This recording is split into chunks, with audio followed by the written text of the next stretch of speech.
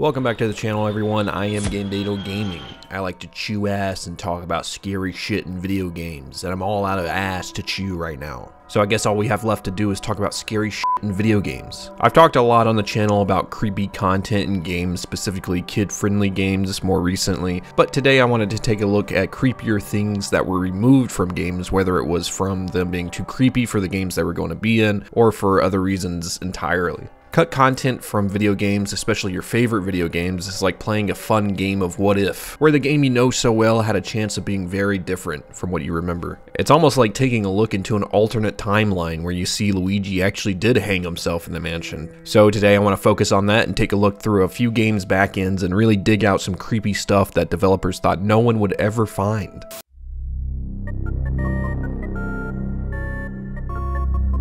Luigi's Mansion is filled with unused content, mainly being cut changes to the main gameplay, like the fact your poltergust could overheat in the original version of the game, or changes like cutting enemies like the chef portrait ghost that might have appeared in the kitchen area. These changes were probably better for the game in the end, but when it comes to what we're talking about today, I don't know if that's really the case. In the files for the game, there is a file named ELH.SZP, and it appears to be a cut enemy or boss character from the final Luigi's Mansion game. The file represents a character who is a giant textureless blob that takes the form of a sludge-like creature. It clearly never made it super far in development, as it's a bright grayish color, missing any textures to make it stand out really. Hackers have actually been able to bring this model into the game by replacing the first toad you talk to in the game present in the foyer. ELH has 6 distinct animations, of which all can be seen when he is brought into the game. Most of these movements are attacks and idle animations, but some seem to suggest the boss was meant to focus on the elemental attacks Luigi has and that he gains throughout the game, like the fire, ice, and water. This is because certain animations show this ghost spawning pillars of fire along with some sort of ember sparks or some sort of elemental dust in the air. To many, the creature resembles what might be an early version of the boss Bogmire in the final game that ended up being cut after the final model was created. I could actually see this as they share pretty similar characteristics, as both are gooey sludge-like monsters. When we look at the entity in this video where the player clearly hacked the ELH monster in, it appears very creepy and disturbing, as it's not only huge and intimidating, but appropriately feels pretty out of place here. Maybe it's just because there's a direct threat in the foyer, a room before that didn't feature any enemies, besides that dastardly chandelier that is. ELH isn't even this creature's actual name, as this was what was given to it by the people who found it based on the file name ELH.SZP. Whatever this thing is, it proves that the first Luigi's Mansion could have looked a lot different than how we know it today, and that's pretty exciting to me because I love this fucking game. ELH is also commonly thought to be not a boss at all, but a souped up enemy who might have combined all the abilities, as mentioned before, of the common elemental ghost into one roided out hulk of a ghost. There's even more theories as to what he might have actually done as an enemy. Some people say he was meant to act as maybe a Mr. X type of character, or an SAX for Metroid or something, where it would slowly stalk Luigi throughout the mansion, and that's gotta be the most terrifying theory I've heard for this thing so far. To me, the mere presence of this creature in this video is enough to put me a little bit on edge, so I can't imagine if this thing had an actual boss fight and appearance in the final game. Like, what would that thing look like? Some people also say they prefer this version if it was an earlier version of Bogmire, as opposed to the final version of Bogmire we got, and I'm not too sure. I've grown to like the Bogmire we have now, but looking back at ELH, he does seem a little bit more intimidating, so I don't know. What do you guys think?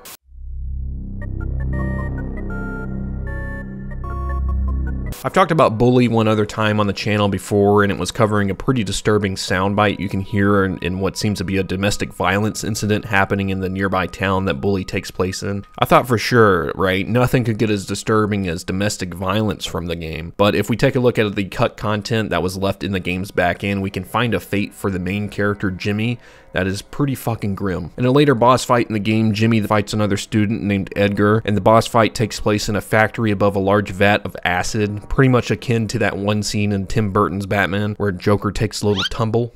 Oops. Initially, the battle seems like any other standard boss battle in the game with some gimmicks here and there, but after some people started to dig into the back end of the game, they found that a large part of the boss battle was seemingly missing. This was due to things like Edgar's audio clips that were cut out, suggesting that Jimmy was meant to die by falling into the acid. Poor little Jimmy taking an acid bath. Edgar even teases him a little bit in these sound bites, and this all but confirms that this was once meant to be one of Jimmy's fates in the game. Not only this, but there is code, and if you hack the game, you can actually take Jimmy into the, like, dip him into the acid, wherein he would actually die. There wouldn't be any reason for this trigger to happen if they hadn't planned on using it before it was cut out of the game as a way to kill off Jimmy. Many believe this just to be a gruesome, disturbing way to get a game over, similar to how Michael in GTA 5 had that meat grinder game over, but some players believe this was actually a cut alternate ending for the game entirely, in which canonically Jimmy ultimately meets his fate by being thrown into the acid and slowly dissolving away, all while Edgar mocks him. Jesus Christ. Here is a recreation of what this scene might have looked like by the YouTuber Deadpool_XYZ, and it's a pretty faithful one if I must say. That burns, doesn't it? Bitch, bitch, bitch. Yeah, that's some pretty heavy shit right there. And like this comment said, at least Jimmy is toughing it out and not screaming in pain, because that would have really made it really hard to watch. Not to say watching Edgar mock a dissolving Jimmy isn't dark enough, but it could have been a lot worse here. And since this is just a mock-up, who knows how dark this scene really would have played out had it been kept in the final game. Rockstar Games clearly aren't scared of putting more dark and real things into their games, but if this had made it into Bully and was fully featured as an alternate ending for Jimmy, where he fucking dies in acid, I think it would have definitely earned a mature rating without a doubt, and maybe they wanted to avoid that. I mean, don't get me wrong, things like domestic violence is definitely dark enough in the game, but adding in the fact that one of the main characters could have met his fate like this really makes you wonder just how dark the world of Bully would be if Rockstar put everything they wanted into it.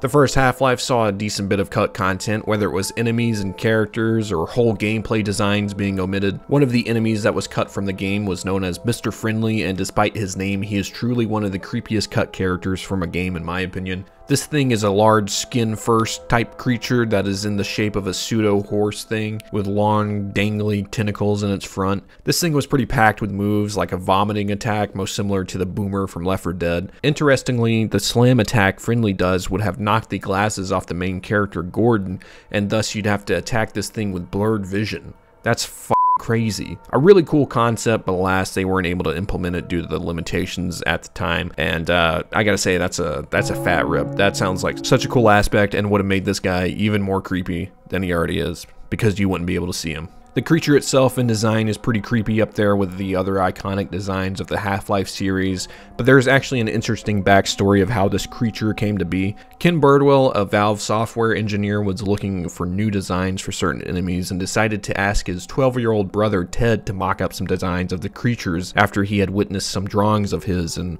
was honestly pretty impressed. When Ted brought the drawings in, Ken noticed that a lot of them were sexual in nature, and he was flabbergasted that Ted brought in such grotesque drawings to his place of work and in front of his boss, Gabe Newell. Turns out this type of design is exactly what Gabe was looking for. Let's go, Ted. As was stated on the Half-Life wiki, Newell and Backman then began a discussion about possible psychosexual alien behaviors and clinical descriptions of disturbed adolescent sexual fantasies. The sexual themes of some of these enemies were intended to elicit a response from the innate homophobia of 14-year-old boys, a significant portion of the target audience for the game. So yeah, if you're a 14-year-old boy who's always in my comments talking about how lazy and how shit my videos are, well, guess what? Penis jump scare idiots. I do think this is pretty funny, as even back then, Gabe was aware of his audience and was trying to scare them to the point he'd add in phallic-like enemies like Mr. Friendly here in an attempt to scare off the ignorant players of the time. Although Mr. Friendly never made it into Half-Life, I think he's still a super creepy enemy in design, and no, it's not just because he's dong-shaped, okay? I got no problem with that.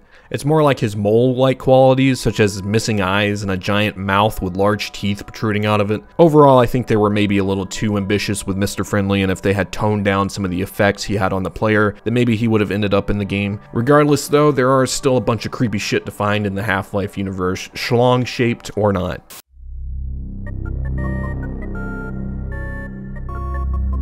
The first Silent Hill, while not as popular as the second Silent Hill, is still an amazing horror experience that introduced the world to some of the creepiest creature designs in a horror game. The game is chock full of these disfigured creatures, but there is actually a lot of cut content from the Silent Hill series over the years, specifically when it comes to the game's monsters and enemies. Today I want to focus solely on the first game's cut content, but if I ever do a follow-up video, there is some more creepy shit from later games like Homecoming that was cut, so maybe I'll do a follow-up for them because there's some pretty wacky shit in here. For now though, I want to run through some of the creepier cut monsters from the first Silent Hill all the way back in 1999. Most of the cut monsters for this game were oddly enough designed around real-life animals, but throwing them through a Silent Hill filter, if you will. All of the footage I'm going to use in this segment are from animation tests of the cut monsters from the channel Gyromancy, and these were based off the leak of Silent Hill's backend by the person who found those monsters, Rocker666.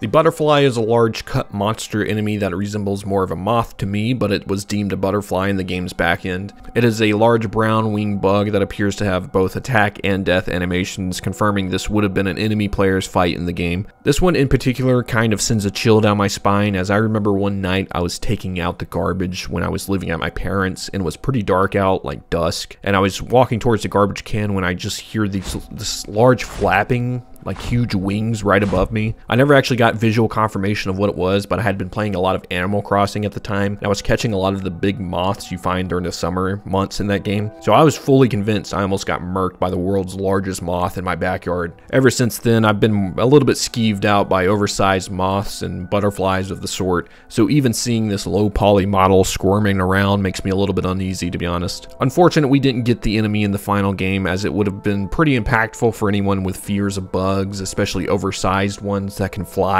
like this guy.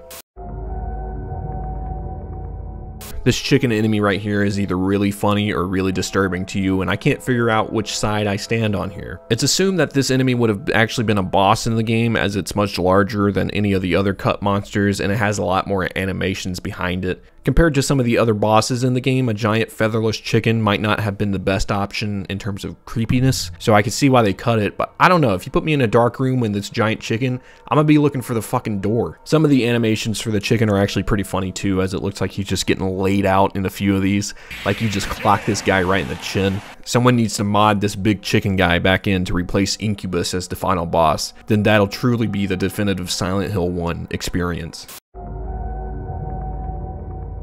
EL in the game's files is actually of a manta ray sort of creature that looks like it's a combination of your typical manta ray and maybe like a dolphin's face or something. Whatever the case is, this is a dangerous ass manta ray, alright? Not only can he sting you with his barbed tail, he can also bite the player with his newfound mouth. I'm not sure if this thing was actually going to appear in any water segments in the game, or if these things would just be floating around a dark corner waiting to catch the player lacking or something. Some people online suggest there might be a cut level that housed some of these creatures, like a cut zoo level or something, but this is purely speculation and nothing's ever been confirmed about this. Listen, in or out of water, I don't want to be messing with this thing, alright? I might just get Irwin, dude. Rest in peace, big man. I still haven't accepted it all these years later, bro. How the f did you get got with a manta ray, dude? The frog is one of the more visually disturbing of these cut enemies, as it appears super surreal and almost grotesque in a weird way. Obviously there's no guts hanging out of this thing, but look at it. What the hell? A frog is the closest thing you could describe this thing as being, but if I ever saw a frog like this walking in the rain, I'd book it the other way as fast as I fucking could. It sucks for this guy, because instead of turning into Godzilla from the radiation he was clearly exposed to, he turned into a frog without a face and bigger limbs. Sick, dude. When do I get my fire breath, right? In reality, though, I really don't like how this thing squirms in its animations, and just the idea of this thing stalking you throughout the game creeps me the hell out. Even the way it squirms around on the ground after I assume the player would have attacked it, it looks like a child having a temper tantrum, but instead it's a large amphibious blob. Jesus Christ, what's going on? MKY in the code is likely short for monkey, as that's the closest thing people have connected this thing to in relation to its file name anyway. The large monkey creature is oddly on 4 legs as it walks through its animations, making it resemble a hairless bear or wolf or something, at least to me. It's also equipped with large sharp claws on its front 2 legs, along with a pretty fierce snout. I haven't seen a monkey like this before. Holy shit. What kind of fucked up monkeys do you guys have? The animations show just how fast this thing could move too, as it seemingly could gallop towards a player, which I can only imagine is as terrifying as I'm picturing it right now. Not only that, but it has animations where it appears it would have been hit out of its running animation, assuming the player was meant to attack the creature whilst it was charging at them. Fuck that, dude. I'm not doing that. I'll wait for it to fucking catch a breath. It also has a few other idle animations and dying animations, and assuming this was just a standard creature and not a boss, I gotta say, I think it would have been really effective and impactful as a standard enemy. Could you imagine a pack of these guys rolling up on you? It would have taken the fear people had from the first Resident Evil zombie dog jump scare and upped it to a whole other level. Just imagine this thing charging at you down a dark alley at night and was clearing 5 blocks in 10 seconds. I'm all good, dude. Monkey on the bed. He jumped off and bumped his head. Good. I hope he fucking died. The ostrich is a large, fleshy, bulbous creature that only slightly resembles an ostrich in stature. It's kitted out with tall, skinny legs and bulbous, fleshy tumors making up its body. Its animation set is pretty standard for a monster like this, with walking animations and even a jumping animation where it appears to be lunging towards the player. It kind of reminds me of a really dark version of another cut enemy from another game, Super Mario Sunshine, known as Hinokori, but maybe I'm just trying to ground this enemy a bit, because what is actually going on in this design? All I gotta say is Espresso from Donkey Kong Country has seen a bit of better days, in my opinion. The last of the notable cut enemies is the snake, and this one, similarly to the chicken and butterfly, actually resembles the real-life animal somewhat. The snake is still pretty creepy and even a little uncanny, as it's kind of built. It feels like you were gonna go make a Play-Doh snake and you didn't stretch the dough out all the way, so you just have this chode of a snake left over. I think this was done to make it more unnerving, and I think it achieves this. Usually if you want to make a snake in a game more scary, you make them larger than life, right? But they decided to compact this little guy, and the result is definitely creepy to say the least, don't get me wrong. Its tongue is even part of the model itself, so it's always out looking like a gross tentacle coming out of the snake's head or something. If you have a fear of snakes, then I don't need to say anymore, right? This guy would have been creepy as hell in the game. Overall, I can definitely see why these were cut to make room for the other enemies in the game, as these were probably the most tame in terms of creepy designs, but still, looking at them outside of the context of the game, they're definitely creepy as fuck. There's just a certain style with all these Silent Hill enemies you have, and they're unmatched in my opinion, at least for back then.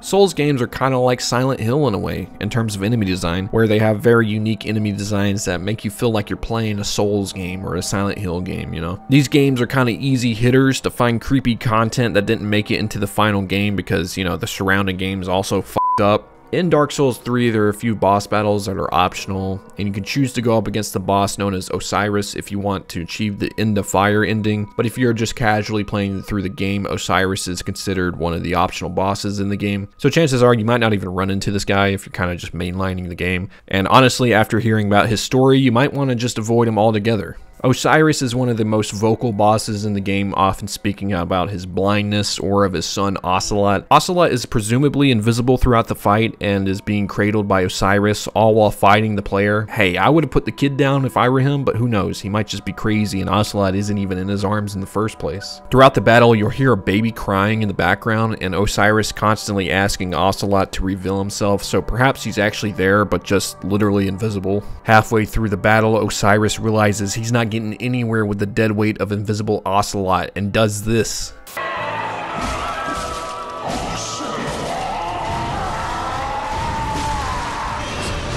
Yeah, Dad of the Year goes to this Oceiros guy without a doubt. Holy shit. Listen, if my dad had just chucked me at the ground full force when I was 2, I'd make sure to bring him a #1 dad mug from the afterlife. For sure, dude. Yeah, this is pretty dark, especially if you consider that there's a chance Ocelot was actually there in his hands and just invisible and met this grisly demise. Jesus, I'd rather be the dude whose dad ate him. For a while, it was speculated that a disturbing piece of audio was cut from this segment as well, but according to the user Midris in Thard on Reddit, it can still be heard in the game, just unlikely that a lot of people heard it during their playthroughs. I'll play the audio right here, and I must warn, it's pretty disturbing, so be warned about that.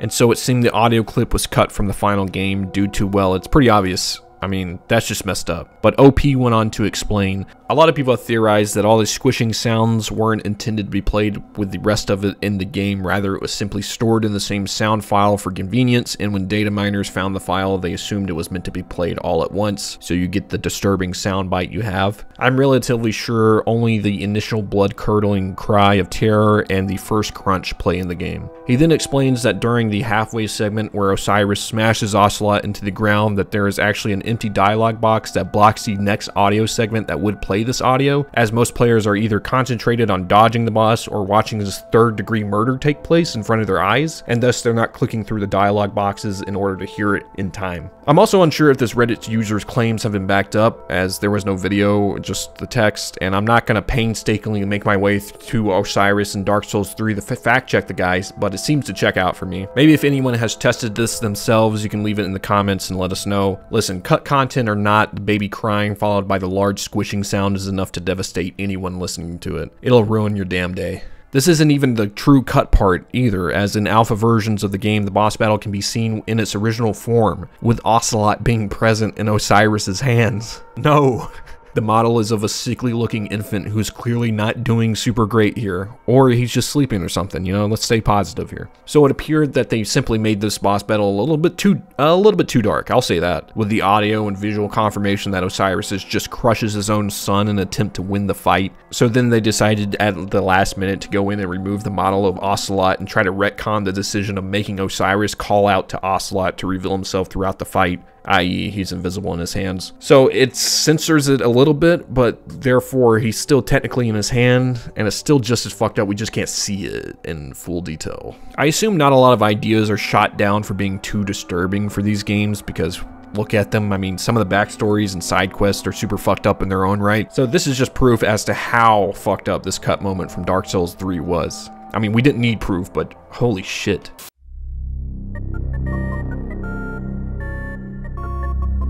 The Dangonronpa games are creepy and unnerving in their own ways. You really have to invest yourself in the story to get these feelings, but these games will have you on the edge of your seat, if nothing else. The first game is great at introducing the world while keeping it contained inside of school environment. It all feels very claustrophobic, I'll say. If you're a fan of the Phoenix Wright games and you haven't played Danganronpa, it's more like a dark take on those games with more supernatural elements. Arguably the most iconic thing from these games is the cute demonic teddy bear known as Monokuma. He acts similarly to Jigsaw in the Saw movies, not directly being the main villain, but being controlled by them, acting as sort of a puppet for the overall mastermind's plans to execute. Originally, the design of Monokuma could have been much different from what we know today. While he's not the creepiest thing ever in his teddy bear form, there are certain scenes where he comes off as creepy, especially when he's carrying out these executions on the characters in the game. Now just imagine that instead of a fluffy cute teddy bear, instead he was a human character that was cut down the middle Two-Face style and revealing half his body as fleshy organs and tissue. The closest thing this could relate to is those science classroom diagrams of the human body, where half is skinned up and the other half is revealing the inside of the human body. All fine for a high school science classroom, right? But in the context of Danganronpa, this design would have been too much, man. Too much. You went too far. The game is already shrouded in darkness and death, and if this guy was carrying all of this out, I don't know, it would be much more of a horror game in my eyes then. I'm unsure if this design just didn't fit their needs for the character of Monokuma, or if it was actually just removed for being too disturbing. Regardless, I share the idea of many Danganronpa fans and the fact that we got lucky to get the cute bear design in the final game and not this fucked up wannabe human guy. I hate how gleeful he looks too, man. Like, buddy, half your body is gone. I guess you could say, he's alright now.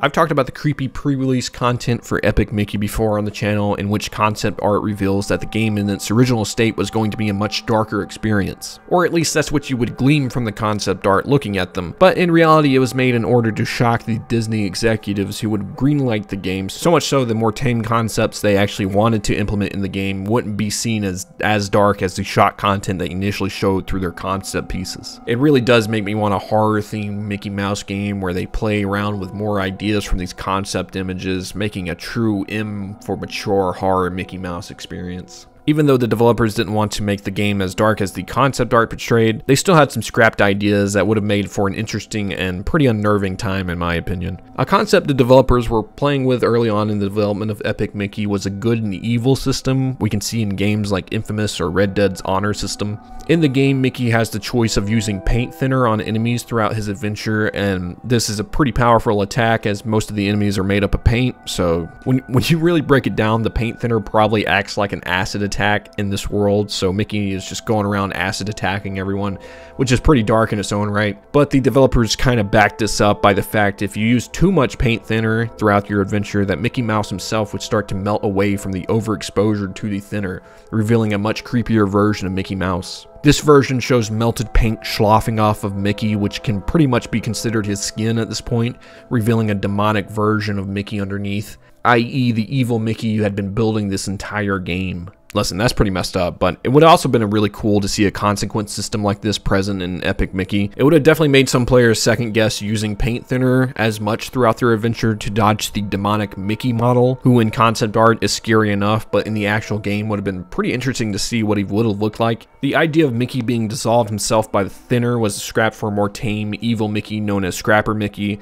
but ultimately this whole idea was unfounded and thus the whole concept was cut from the game, ultimately. If they ever made a third game in the series, I'd love to see them take a darker tone overall and try out some of these really unique concepts again, but I can see why they were pretty wary of it in the first place. It is Disney we're talking about here. Plus it's Mickey Mouse, their golden child. That'd be like if Nintendo made Third Degree Burn Mario if you used too many fire flowers or something. It would have been too much for a kid's game, but damn if this isn't a really cool idea. Well, that'll do it for today's video. Let me know what you thought about it in the comments down below.